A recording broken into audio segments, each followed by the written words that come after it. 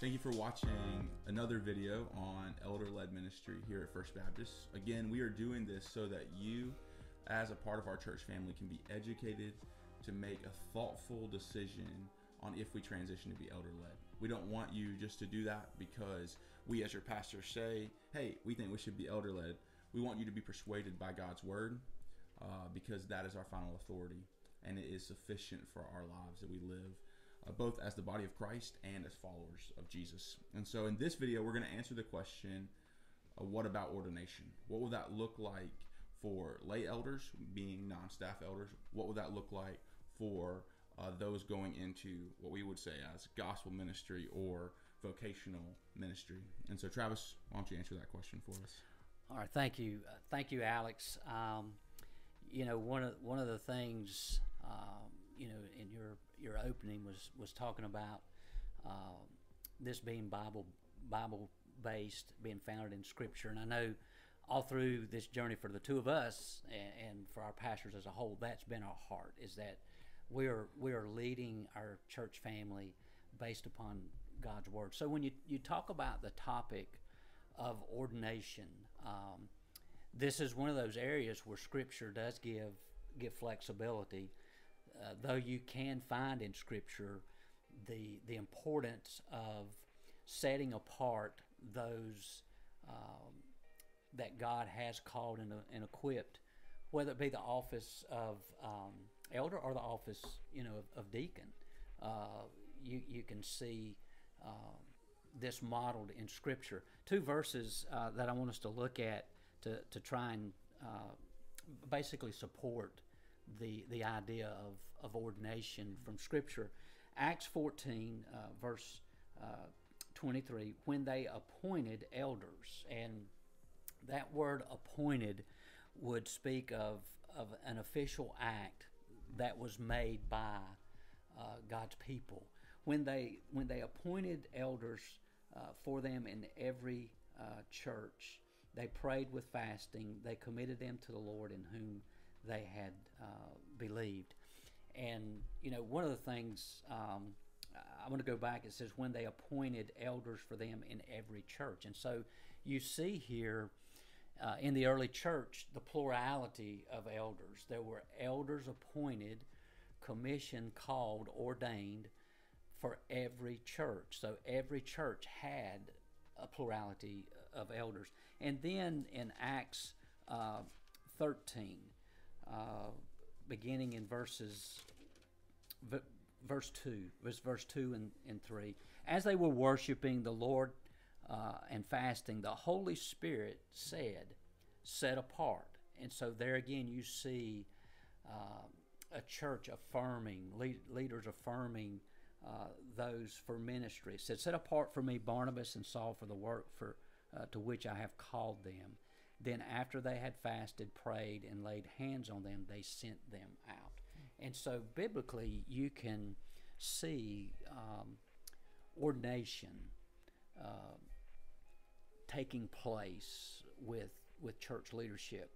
And ordination speaks of a setting apart and putting in place a position of recognized authority, recognized leader. Now, you know, when you start using the word authority, people get afraid of that. But authority comes from God. You know, the authority within government, whether, you know, those in government recognize it or not, that authority is given to them by God. Those who serve in positions of authority, an elder in the church, that's God given. And so we'll answer to God, and we answer through His people. And then even in the home, as husbands, there's a God-given authority, but that authority is not to abuse, but rather to bless. And so this idea of recognizing and setting apart men for the purpose specifically of the office of elder can clearly be identified in Scripture. And so part of what our conversation is today is, you know, what does that look like for us? Yeah. What does that look like for First Baptist? If those listening to us have been a part of our fellowship for just in the recent past, then they've seen that step take place even with you, and ordaining a young man to be an elder who has shown himself to be spiritually mature, and God has called into the gospel ministry vocationally. I mean, that is your vocation, versus having someone, should we choose to go to elder-led, one of the vital pieces that I would tell you that is missing now that we desperately need is lay elders. And so what does that look like? And I am of the conviction that while lay elders and staff elders need to be seen and recognized as equals, they both carry the same authority. That when we ordain, when we set apart, when we commission a lay elder, it would be to minister to the body here at First Baptist Church. In other words, in your life or my life, we have been commissioned to take the gospel wherever God would lead us. And right now, God's led us to be here at First Baptist Church. But there may come a time when God would lead one of our staff elders to go and serve somewhere else. And so that calling and that setting apart would follow them to that next ministry with the blessings of the ordaining church, which, for you would be our fellowship.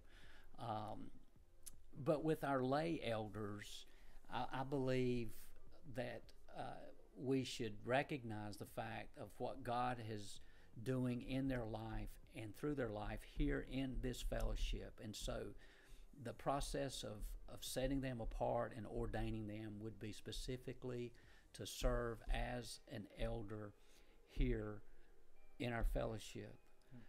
One of the things that possibly could happen, which would be tremendous, they may feel called vocationally to go and serve as an elder, and at that time, I would say that we would step back, we would pray with that brother, and be a part of celebrating what God is doing in his life.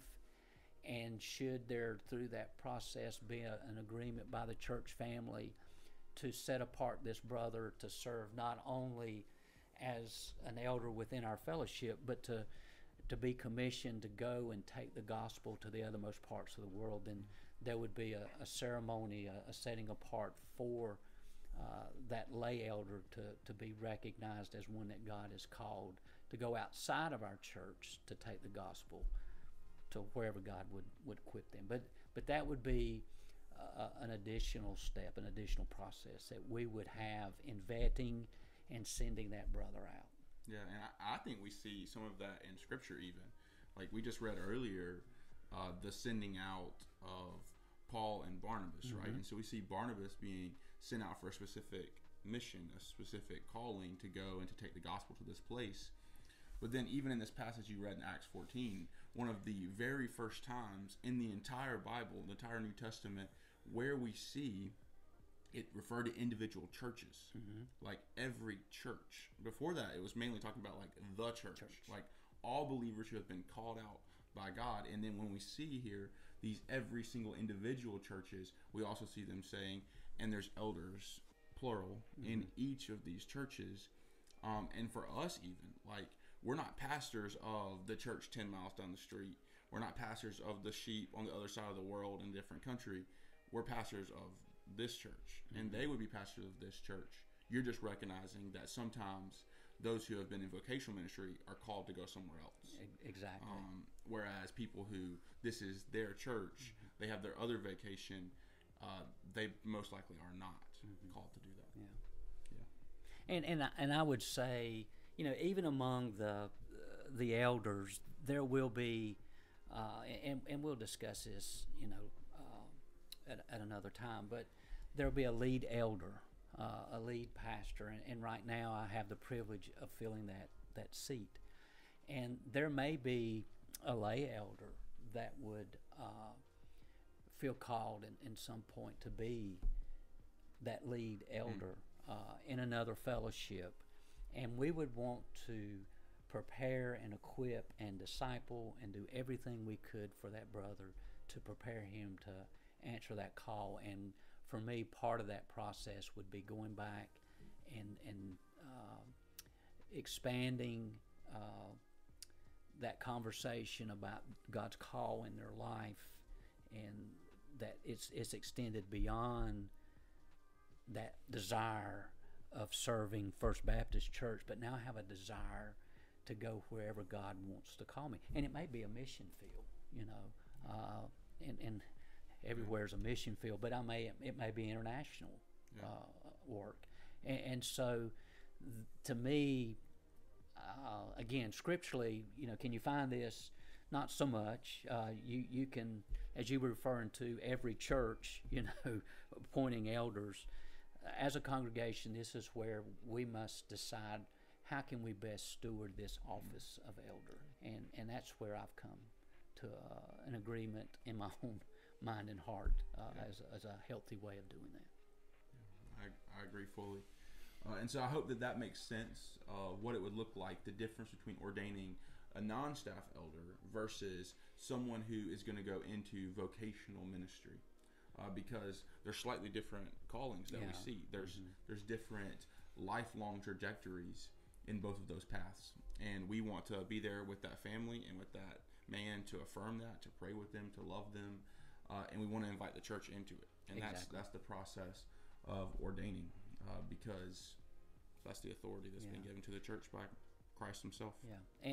And I'll say this as we wrap things up. The local church is God's plan for expanding the gospel influence, and so no one individual can sit here and go out on their own. Even in the book of Acts, you see the church sending Paul and Barnabas, and so it needs to be the church that is sending out its people, and particularly as we talk about elders, if they feel called to go out, it's the church that would make that decision and send them out. Yeah, and we even see that when a church is started. Here's the Church of Jerusalem in the beginning of Acts sending someone to make sure they're teaching the correct thing, right? Because somebody just can't randomly go out and start a church. Well, they can, but they're not supposed to. Let's be clear, and that's why affirming that is really important in the church. Exactly. Well, thank you guys for taking time to listen to this video. As always, if you have more questions about ordination, we would both love to discuss that with you, as well as with the rest of your pastors. Thanks for taking time to watch this video. We love you guys, and we're so thankful that you're a part of our church family here at First Baptist.